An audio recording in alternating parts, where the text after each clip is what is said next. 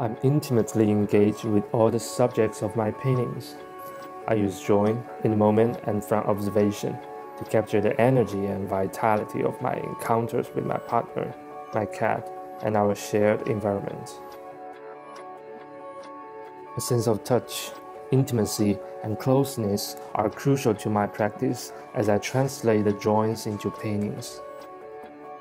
And the fine balance between spontaneity and control, vitality, velocity, emphasis, rhythm, etc.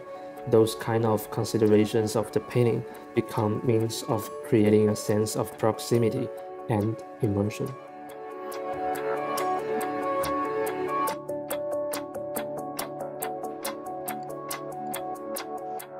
I call my painting the purposeless painting. It doesn't mean that I really paint without purpose. What I'm saying is that I was using the subject as a reference to express the painting itself. It's different from those thematic painting. I mean, the thematic painter, they are using the painting as a tool to convey or to express a general topic or a concept. However, I focus on the experience and visual quality of the painting itself. So, the accidents happen all the time, and I enjoy that. In Asian Chinese philosophy, people have been advocating to be in the middle, not extreme. Just like water, not so hot as to evaporate, and not so cold as to solidify. Keep in the middle, and there is life. This is what we call moderation. In Chinese, it's 中庸. It's a little bit like the Aristotle's the golden mean.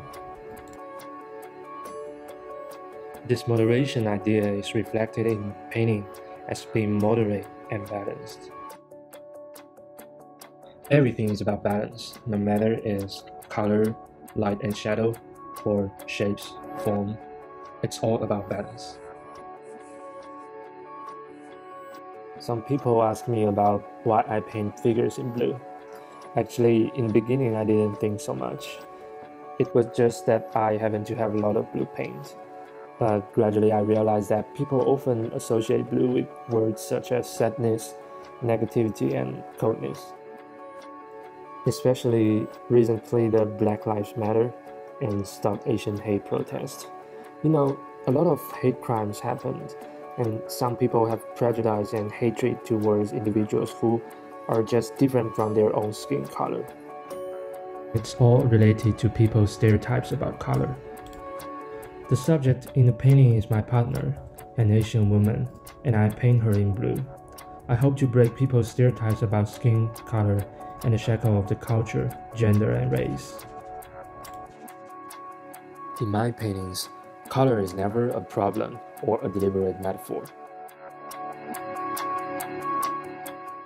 Blue is just blue, and blue is freedom.